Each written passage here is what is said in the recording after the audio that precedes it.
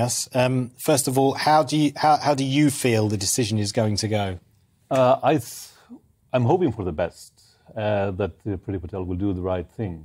There are so many reasons to support that decision to block the extradition.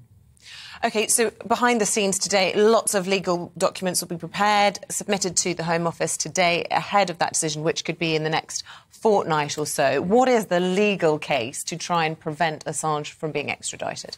Well, there are so many arguments there. To start with the obvious, the extradition treaty between the US and the UK specifically prohibits extradition on the basis of accusation of a political act. So we are seeing this indictment against Julian on the basis of the Espionage Act. So he is, however ridiculous it is to equate journalism with espionage, it is a political offence, an alleged political offence, so that in itself should stop it. There are many other reasons. Priti Patel could look to the arguments that the magistrate court looked to, which was the health reasons, that Julian's health was simply so bad that he would not be able to withstand the conditions in the US jails. And that was overturned in the High Court.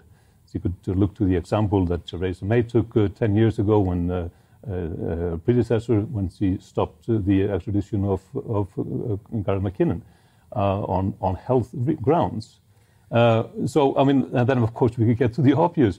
It is simply a reputational issue. The United Kingdom is trying to raise its profile as guardians of press freedom around the world.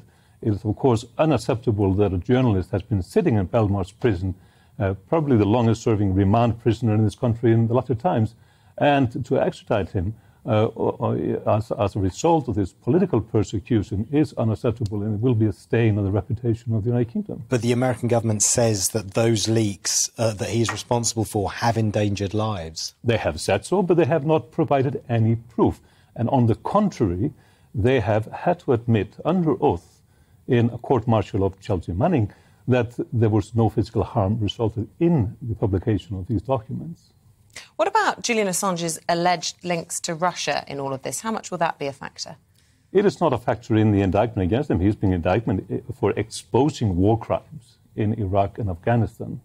And we should be understanding the importance of that as a journalistic feat.